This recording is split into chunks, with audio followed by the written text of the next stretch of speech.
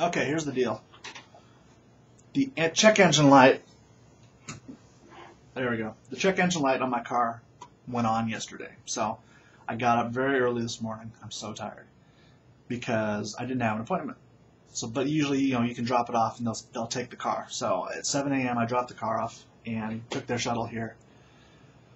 I got a call about an hour ago saying that the good news is it's covered under the warranty. I don't have to pay for it. The bad news is they got to do a whole catalytic converter deal, and they don't have one. They got to get one from Wisconsin.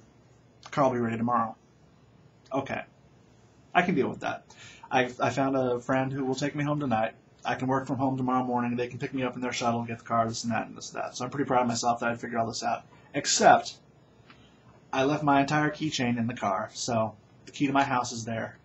The hard token to get on the VPN to work from home is there. So I called my father-in-law and begged for a ride. So he's coming to pick me up. So I can't talk much longer. I'm very sorry. I will tell you that it's currently 3:34 p.m. Current temperature is 63 degrees. I'll have more about this tomorrow, and perhaps I will also eat a taco in front of you. We shall see. Get ready for a big Friday tomorrow. Until then, I can only apologize for today.